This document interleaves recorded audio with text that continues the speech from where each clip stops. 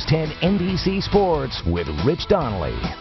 X doesn't always mark the spot. It's not often that we get treasure hunting stories in sports, but this quest for buried gold in Canandaigua Lake certainly fits, like a perfectly sized ring.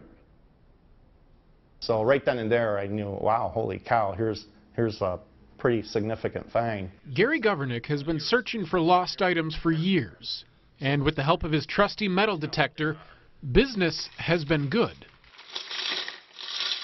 But we're getting ahead of ourselves. Our story begins on Canandaigua Lake, or more specifically, scuba diving with a metal detector in Canandaigua Lake. I wanted to go where most people don't go. So we threw the dive gear on, my buddy and I, and we went out in deeper water. On a day off around the 4th of July, Gavurnik and a friend went diving with a metal detector.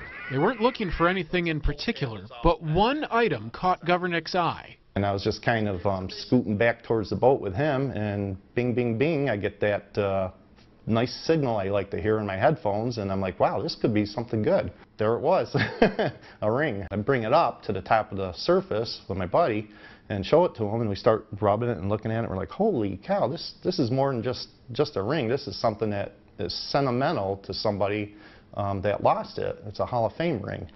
More specifically, it was Dick Gamble's American Hockey League Hall of Fame ring. The former Amerks career leading scorer was part of the 2007 AHL Hall of Fame class, just the second class to ever be inducted. But unlike many of the other rings he's found throughout the years, Gavurnik does not want to keep this ring.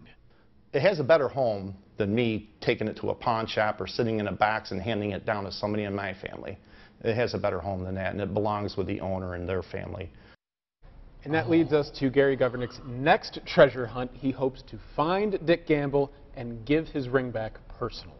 Wow. That is fascinating. That is so cool. I'd love to hear the story about how that ring ended up in Canandaigua Lake. Oh, yeah. Hopefully we get that one. Okay. He says we have that story. All right. Thanks so much.